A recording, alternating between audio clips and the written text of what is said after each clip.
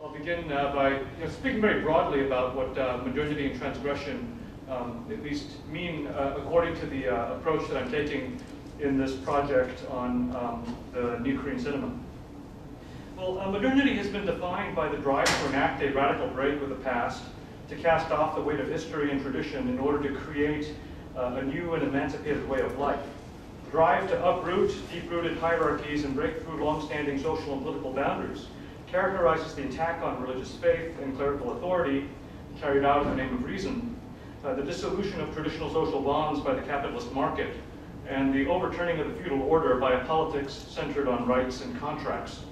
To create a society worthy of an emancipated humanity, it's necessary to sweep away what has grown old, familiar, repressive, and ossified. To bring about innovations on a civilizational scale accordingly requires acts of transgression, even if such gestures sever the age-old attachments that had provided human beings in earlier periods with the means to weather collective ordeals such as war, foreign invasion, and other disasters. So I think this is also a very crucial distinction between modern and pre-modern societies, in that self-fulfillment and self-realization were generally available to an elite, right? Whether, I suppose, it might be Buddhist monks keeping secret wives to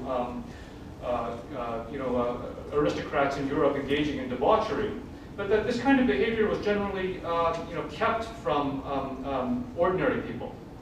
Right? And that modernity, in a sense, as a project of emancipation, represents a turn in which ordinary people can actually partake in these kinds of privileges and also excesses. This is creates a situation where tradition is perpetually imperiled. And I think in the Korean context, it is particularly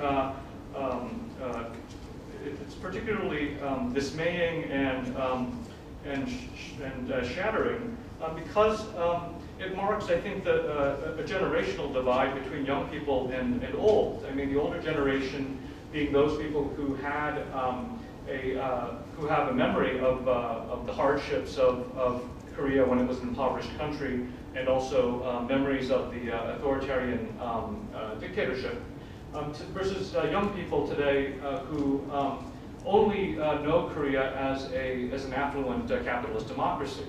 Right? And I think this is a divide that is more severe than than the ideological conflicts of the past, because old and young, in a sense, basically live in different worlds. Right? There's no shared world anymore. And I think this crisis is explored in a series of films that I sort of call the anti-teen movement.